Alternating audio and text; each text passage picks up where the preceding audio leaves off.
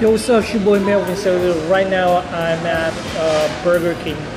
So I traveled a couple of miles, a couple of kilometers, almost 2 hours of travel just to eat here at Burger King. Now I have the, what do you call this? I have the double Whopper, and I also have the chicken, extra long chicken sandwich, and large fries and large iced tea. I'm excited because it's been a while since I've dined here at Burger King, and it's kind of cool. I'm gonna show you the food.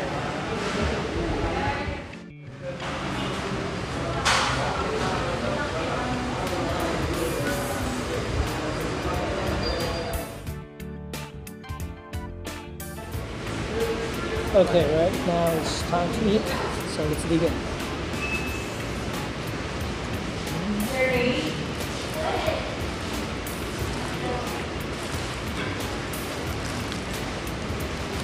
Whopper, double Whopper, both patty.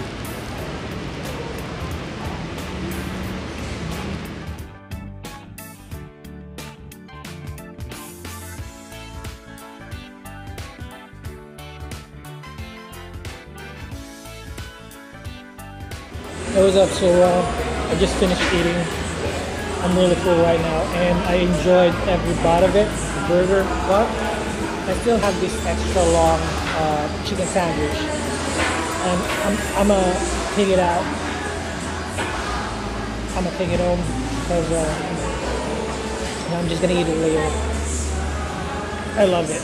So let me tell you this: before, when I was in Batangas, I had this thing about Burger King, right? I really love Burger King. My favorite is Wendy's, but this is the second. Now, when Burger King was established in Batangas, it was just across the mall that I was working at in the call center. What I do is I don't eat for the whole shift because I was saving the money so that I can buy Whopper burger. So I'm saving like 150, 160, 170 pesos so that I just can buy Burger King after the shift. It was all cool. I really loved it. I really love Burger King. That's why I traveled almost 2 hours riding the bus and then riding the jeepney so that I can enjoy this. But you know what? It's a little bit expensive, so maybe it's gonna be once a month, maybe.